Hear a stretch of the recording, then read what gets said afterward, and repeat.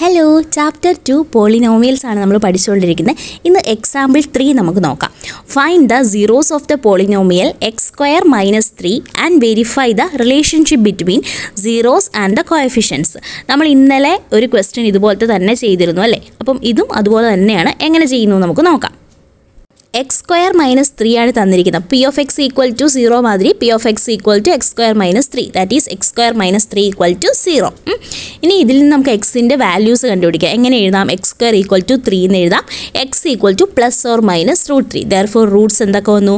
Plus √3 വന്നു, minus √3 വന്നു. നമുക്ക് ആൻസർ കിട്ടി. ഇനി നമുക്ക് വേരിഫിക്കേഷനിലേക്ക് പോകാം. നമ്മുടെ ഇക്വേഷനിൽ A X square plus B X plus C നമ്മുടെ ഇക്വേഷൻ അറിയാലോ. അതിലേക്ക് എക്സ് സ്ക്വയർ മൈനസ് 3 പ്രകാരം എങ്ങനെ എഴുതാം? X square plus 0x minus 3. That means a equal to 1 കിട്ടി, b equal to 0 കിട്ടി, c equal to minus 3 കിട്ടി. ഇനി ഇതിനെ എങ്ങനെ എഴുതാം? നമ്മുടെ ഇന്നലത്തെ ഇക്വേഷൻ അറിയത്തില്ലേ? സമ്മും പ്രോഡക്റ്റ് നോക്കണം. സം ഓഫ് സീറോസ് എന്ന് പറഞ്ഞാൽ coefficient of X divide by coefficient of X square. Alpha plus beta equal to minus B by A അല്ലേ? So L H S R H S നോക്കാം. ആൽഫ പ്ലസ് ബീറ്റ എന്ന് പറഞ്ഞാൽ minus √3 plus √3. അപ്പോൾ എന്താ answer വരുന്നത്? 0 ആണ്. R H S ആകുമ്പോഴോ minus B by A, that is 0/1. നമ്മൾ ബിയുടെ എയുടെയും വാല്യൂ കണ്ടുപിടിച്ചായിരുന്നു അല്ലേ? 0/1 equal to minus 0/1 equal to 0. ഇനി product of zeros equal to constant term divide by coefficient of X square. Alpha into beta equal to C by A.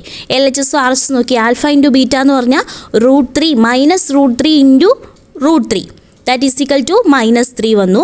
R H S വരുമ്പോഴോ C by A minus 3 divide by 1, that is equal to minus 3. രണ്ടും same തന്നെയാണ് അല്ലേ?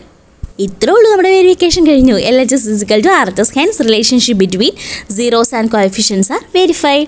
അപ്പോൾ അടുത്ത ദിവസം അടുത്ത question ആയിട്ട് കാണാം. ഇതുപോലത്തെ പലതരം ക്വസ്റ്റ്യൻസുകൾ നിങ്ങൾ ഒന്ന് പ്രാക്ടീസ് ചെയ്ത് നോക്കണം കേട്ടോ. അപ്പോൾ ഓരോ ക്വസ്റ്റ്യൻ വരുമ്പം എങ്ങനെ ഇത് ചെയ്യണം, ഏത് ഇക്വേഷൻ ഇത് ചെയ്യണം എന്നൊക്കെ നമുക്ക് ഒരു ഐഡിയ കിട്ടും. അപ്പോൾ എന്തെങ്കിലും ഡൗട്ട്സ് ഉണ്ടെങ്കിൽ കോമൻസിൽ ചോദിക്കുക. അടുത്ത ദിവസം കാണാം. ബൈ.